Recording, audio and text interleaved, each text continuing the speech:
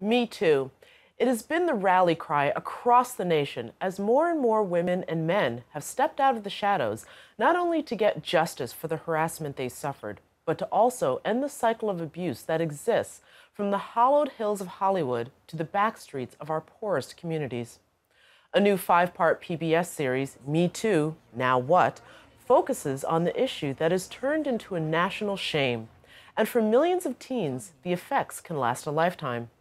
According to the Centers for Disease Control, behaviors like teasing and name-calling are considered normal. However, these behaviors can become abusive and develop into more serious forms of violence. A 2016 report revealed that among high school students who were dating, 21% of females and 10% of males experienced physical and/or sexual violence. Now, one high school senior is shedding light on this issue in her report, Plague of Sexual Assault. Let's take a listen to her report.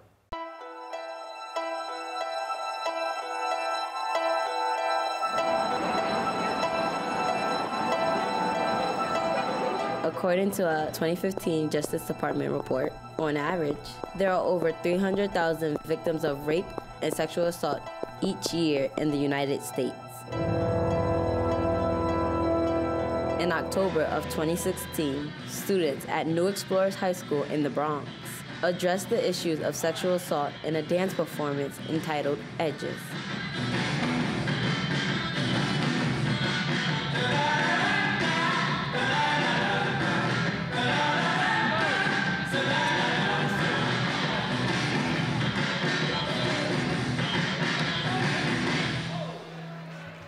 Gina Parker is a dancer and choreographer who created a choreo play called She.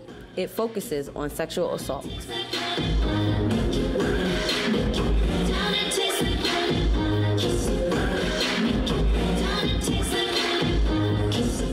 Parker talked with students at the high school about how she came up with the concept for the performance. I'm here to talk to you today about dance and social justice, because that's what I do, that's what I work on.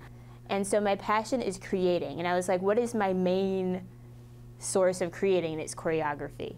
I said, okay, March is Women's History Month, April is Sexual Violence Awareness Month. How can I join the two to create a project? So I had like this epiphany, and I was like, how cool would it be to use actual women, non-dancers, actual survivors. So I put out an email blast, I sent it around to several people, and I got applicants that were willing to, you had to be willing to share your story with me, let me turn it into dance narrative, and perform alongside professional dancers. After the applications came in, we did interviews. I chose 4. It was a mind-blowing experience to work with these survivors. And I hired 5 dancers. While working with victims of sexual assault and professional dancers, Parker discovered an incident that remained hidden since her college days. I realized that after working with these women and doing the research, that I actually had my own story of sexual violence.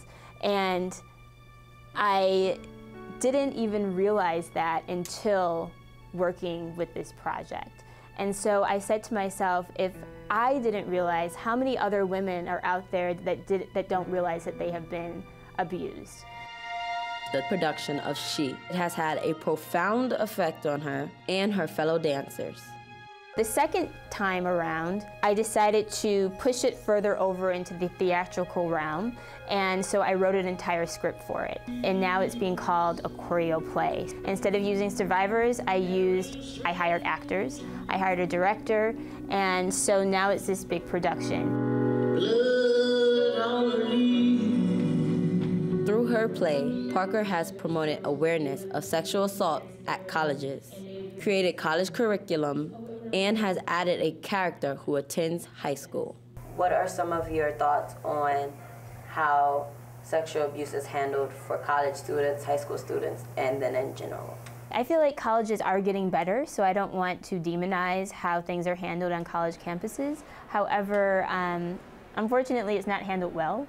And that's one of the reasons why I created She. So it is being used as a resource for college campuses. I've created a curriculum we go to college campuses and we present the work, or I set it on the students, or I do talks or workshops with the students. So it is a tool that's being used, an education tool, but through art.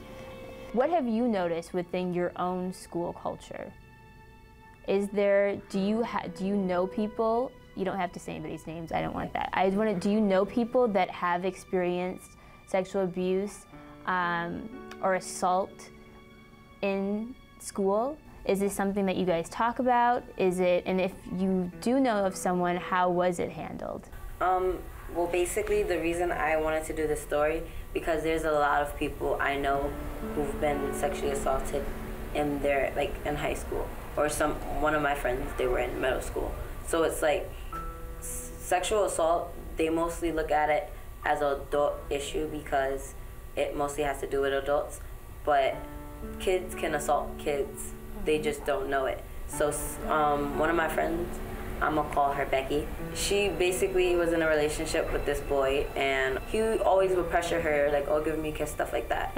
And at our age, it's like, oh my God, they're goals, that's so cute.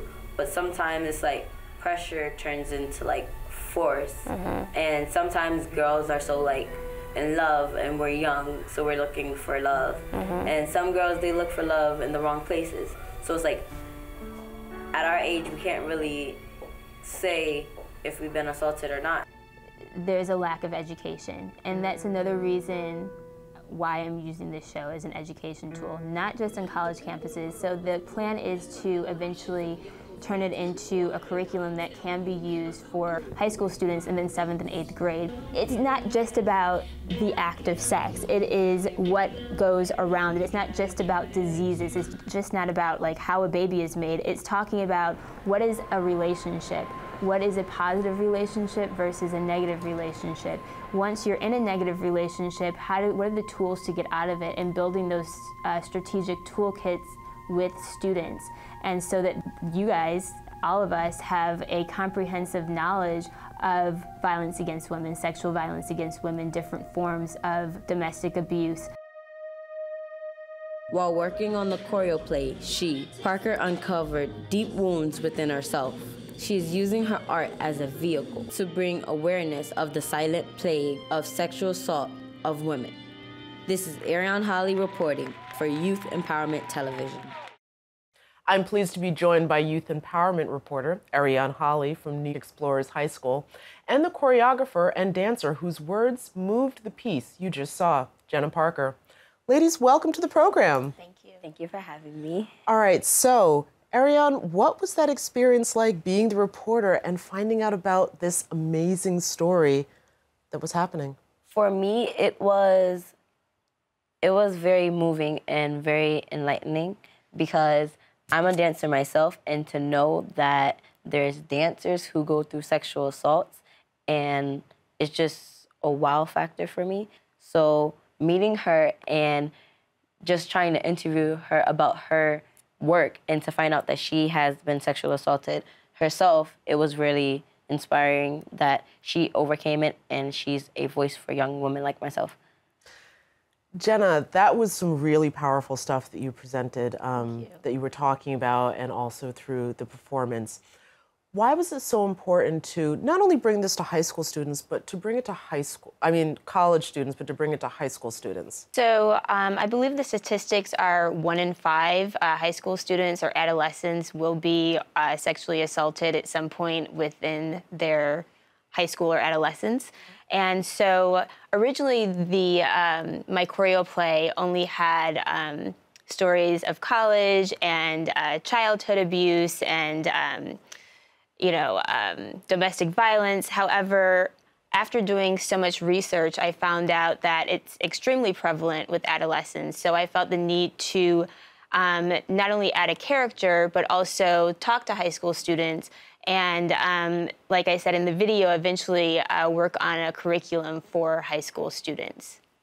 And so, Ariane, maybe you could answer this better. What's been the response to having seen the video and participating in this curriculum?